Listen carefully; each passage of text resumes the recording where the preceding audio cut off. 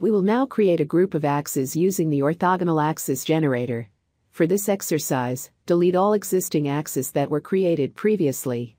Click on the Orthogonal Axis Generator icon in the Modeling tab. As shown in the bottom status bar, pick the reference point, lower left, of the axis group. Place your mouse cursor on first major grid intersection, nearest to the global origin.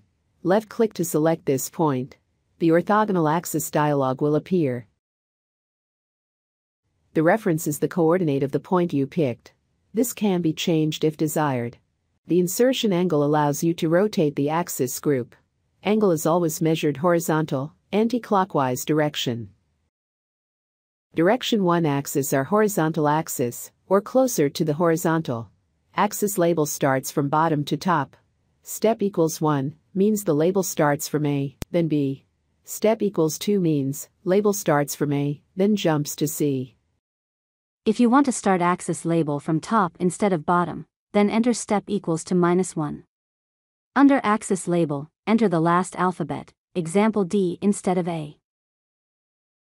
Re-enter the defaults. Axis spacing is specified by the multiplication sign. Alternatively, you can enter axis spacing separated by comma. Axis extension length is the additional extension of the axis length from the nearest axis intersection point, used for better presentation. As for direction 2 axis, or axis closer to vertical, the axis label starts from left to right. Let us accept all the defaults and click OK. 4 numbers of horizontal and vertical axes, of 3 meter spacing each, will be created. Click on Save icon, at the top, in the Quick Axis toolbar. We will be using this model later. ProtaStructure allows you to load external DXF drawings and show them as ghost layers in the plan view. This greatly eases modeling and creation of members by simply tracing over the reference drawing. You can snap to intersections and endpoint of CAD object. Further, each story can have a separate, unique reference drawing. We recommend the DXF file should be simplified and prepared properly. Keep the file as small as possible by deleting unnecessary objects, example hatching. Limit a single DXF file to maximum of 5 MB. Create separate DXF file for each unique story, helps to keep the file small. Please note that only line, arc, circle, polyline, LW, polyline, text entities will be shown. Block objects should be exploded. 3D CAD objects are not supported. Please remove or convert it to 2D objects. For further guidance, please refer to this article in Proto Help Center. In this exercise, we will use a pre-prepared DXF file. As sample plan layout, DXF file is created with the completed Quick Start Guide model. Start a new project with any template. Click on External Reference Drawing. Click Add to select and load the DXF file. The file will be converted into 2D drawing entities inside ProtaStructure directly upon loading. However, it will not be visible until the active box is checked. Please check active, it toggles the visibility of the external drawing. Unit. Please select the correct unit of the DXF file from the unit column. The drawing will be scaled immediately. Story number. The imported file will be assigned to the active story initially. You can use the story number column to assign it to any other story. Only one drawing can be attached to a specific story. Use colors. If this field is checked, colors defined in the file will be used. If unchecked, a grayscale drawing is displayed. Opacity.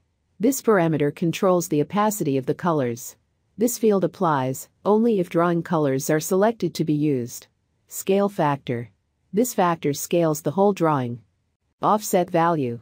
The external drawing will, by default, be positioned with the nearest lower left drawing object, aligned with the global origin. Hence, the initial offset is at 00 from the global origin. This can be changed. Click the Move button. Pick 2 points on the plan view to move the external drawing. Dynamic input functionality, hit F2, can be used here as well. The offset value between the 2 picked points will be updated in offset column of the table. Import. You can use the same reference drawing to directly import axes and members such as beams and columns. This will be covered later. For now, click OK to go back to the modeling view. To model can now be done easily by tracing over the reference drawing. Let's model the axis by using the Axis tool, by tracing over the axis of the DXF drawing. In Axis Properties, click Direction 1 for horizontal axis. For label, start with A. Zoom in, click on Start of Axis and click again for the end. To measure distance between 2 points, right-click anyway on the screen, choose Measure. Then, pick 2 points. The dimension will be shown. Take note this dimension is temporary and will eventually disappear after some time. You can also make use of the Offset Axis function. Model all the remaining axes using any method.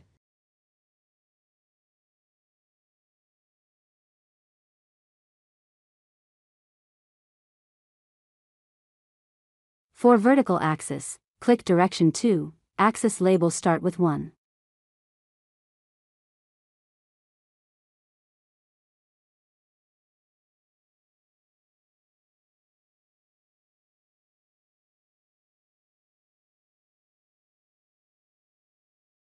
After creating the axes, you may turn off the reference drawing by unchecking Active, by going back to the Story Reference dialog. Axes or grids and members can be imported from DXF. There are 3 options. Floor plan, example, a predefined structural floor plan. 3D physical model. 3D analytical model. 2D DXF floor plans can be easily imported and transformed into 3D modeling elements, as shown below. If you wish to import a drawing, would you also wish to use overlay against your model for coordination purpose, use the external reference drawing option. There is an icon for DXF import in the same dialog. DXF file should be prepared properly, following similar external reference drawing guidelines. DXF import module reads primitive CAD objects and converts them to structural members as grids, columns, beam, shear walls, slabs, and piles. The below table shows supported CAD entities for 2D drawings. As stated in the table, the supported CAD entities are polyline and combination of line, circle, and/or block. Each member must be included into a unique CAD layer. Example, column and shear wall must be separated into different layers. Remove all objects that is not part of the import. Example, hatching and title blocks. Program uses grids to form the nodes, derived from the grid intersections. For best results, grids should be predefined to locate every element. This means that ideally, there should be intersection of 2 grids within a column perimeter, and at the ends of each beam, or shear wall. There should be a grid along the beam and wall longitudinal axis. If grids do not exist, the program will try to automatically create them during the import. Overlapping or very closely placed grids must be avoided to ensure the analytical model can be properly prepared. In this example, the left picture shows a messy grid system, which should be avoided. The right picture shows a recommended clean grid system, as described above. DXF import, slabs. Each slab must be drawn as polyline entity for 2D DXF import. The slab should be separated and split at the beam edges, or the grid boundary from frame system models. Defining the slab as a single piece is geometrically correct, but creates problems when creating the analytical model. Hence, it's not recommended. Slabs are very easy to create in ProtaStructure. Hence, you may find it more productive to create slabs in ProtaStructure than to import them. We will now use the DXF import function to import axes and members. There are 2 methods for DXF import. Firstly, you can use import DXF function import a 2D or 3D DXF drawing. Alternative, if you wish only to import a single floor using 2D DXF drawing, you can use external reference drawing function, which also have DXF import function within the dialog. If you're going to create a full model out of 2D floor plan, you will need to create the stories first. You will find it easier to use the external reference drawing function for this. Click on external reference drawing icon. Then load the 2D DXF drawing. This can be the same file you wish to show the reference drawing in the background. Click Import icon. Member and layers. Each member type should be defined in a separate, unique layer in the DXF file. Example, to import grid properly, ensure that only grids exist in the grid layer, remove all other drawing objects. Click on the drop-down list. As you can see, some layers are automatically detected based on keyword scan. Review and select the correct layer where the member type is assigned. In this DXF file, the horizontal and vertical grids are separated into different layers, hence multiple layers are chosen. In a real project, it is equally fine to put all the grids into a single layer. Text layer is only necessary to automatically import grid labels as well. For import of column, ensure that only columns exist in the column layer. Remove all shear walls entities. Although you can import other members as well, we suggest you start with grids and columns first to ensure it is successful before attempting to import other members. Reset layer assignment will discard all layers assignment. Assign layers will reassign the default layers found by the program. Connectivity tolerance. This tolerance helps to correctly assign grids to shear walls, beams, and columns, even if nodes of the grids are outside the borders of those members' geometrical definition. Connectivity tolerance should be larger than the distance measured from the beam or shear wall boundary to the grid intersection. Story and story height information shows the current active story and height. Move to origin. Check this option if DXF file entities are drawn very far away from the origin, to ensure the grids and members will be imported closer to ProtaStructure origin. Minimum beam length. The length of a DXF line entity should be higher than this value to be eligible to form a beam. Maximum beam width. The import module checks all parallel lines against possible beam formation. Distance between two parallel lines should be less than this value to form a beam. Default beam height.